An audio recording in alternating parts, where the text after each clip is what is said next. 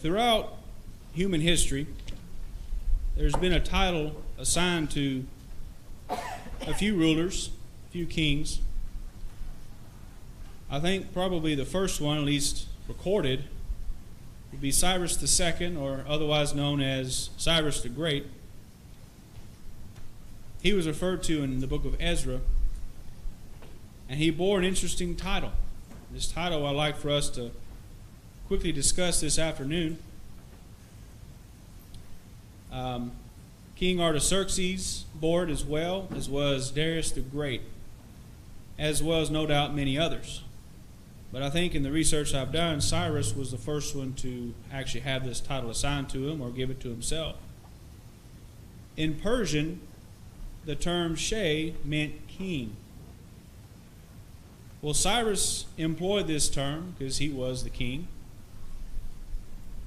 Well, later on, because of the history of the nation, he later would also have the term Sheh, which means king of kings. Well, this is primarily due to the fact that ancient Persia conquered many other nations. Well, they were, I guess you could say, a gracious ruling country, because they allowed those rulers that already ruled those countries to remain in power as long as that king as well as their subjects remained loyal and pledged allegiance to Persia. And of course, if they paid their taxes. That's always important. Thus, the ruler over other rulers, or the rule over other countries and rulers, increased. And as such, the Persian ruler became known as the king of other kings, hence the name, Sheh. Now we see in the Old Testament, this title is employed 3 different times. As we said in the book of Ezra, chapter 7, verse 12, Ezekiel chapter 26, verse 7, and Daniel chapter 2, verse 37. And each time the ruler is referred to as a king of kings for this particular reason. You think of Daniel, they're dealing with Babylonian captivity.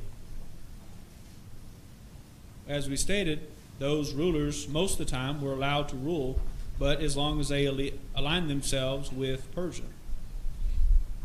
Now, while this title was given to mere mortals,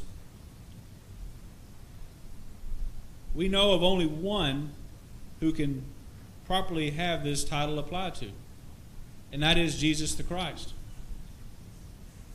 1 Timothy chapter 6, verses 13 through 16. He alone has what there says immortality. Honor and power should be given to him. Matthew chapter 28, verse 18. After all, he has been given power and dominion over all things on the earth. Christ offers this immortality through the gospel. Matthew chapter 28, verses 19 through 20, as well as Romans chapter 1, verse 16. We know from the book of Revelation, as well as many other places, Revelation chapter 17, verse 14, that the forces of evil always raise war with him. The Lamb of God, however, will be victorious when this world is over. We are amenable to his law. That is the law of Christ. There in Revelation chapter 19, verses 15 and 16, there the Apostle John pens, and out of his mouth goeth a sharp sword, that with it he should smite the nations, and he shall rule them with a rod of iron, and he treadeth the winepress of the fierceness and wrath of Almighty God. And he hath on his vesture and on his thigh a name written, King of Kings and Lord of Lords. Now, though we have the option now of submitting our will to Christ's, we can choose to submit our will to his in this life before it's too late. We can serve him with the very lives that we have. Romans chapter 12, verses 1 and 2. 2 Timothy chapter 4, verses 6 through 8. It was there said of Paul that he had kept the course. He had fought a good fight. Can the same be said about us? Or are we choosing to live in rebellion to God? Are we members of that force of evil making war with the Lamb of God? Now, when this life is over, there will be no option. We have the chance now to obey God, to obey the will of Christ. Once we close our eyes in death, our life in the flesh will be no more. Now in Philippians chapter 2, verses 9 through 11, Paul there again writes, "Wherefore God also hath highly exalted him," that is Jesus, "and given him a name which is above every name, that at the name of Jesus every knee should bow, of things in heaven, and things in earth, and things under the earth, and that every tongue should confess that Jesus Christ is Lord, to the glory of God the Father." Now, why does this matter? Well, as we said, we can use our lives in service to God while we're here in the flesh, or we can choose to rebel against His will. But there will come a time where we don't have that choice. But every single knee will bow. You think of all those atheists who have denounced God and have attempted to prove Him to not exist. Even those people will be bowing the knee to God Almighty, to Christ.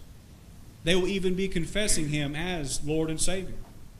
We have the option to do that now, today as we live in the flesh, to submit our will to His, therefore being obedient to His will and gaining heaven as our eternal home one day when this life is over. Now, we wanted to offer the invitation to any of those this afternoon who might not have put on Christ as of yet. Why not? What's stopping you from obeying your Savior? Well, we pray that that would be removed from you. And if now is that time, then obey the gospel. Be baptized for the remission of your sins. However, if you are an erring child of God, you've allowed sin back into your life, repentance and prayer will restore you into a correct relationship with God the Father. Whatever the need may be, please let it known as together we stand and sing.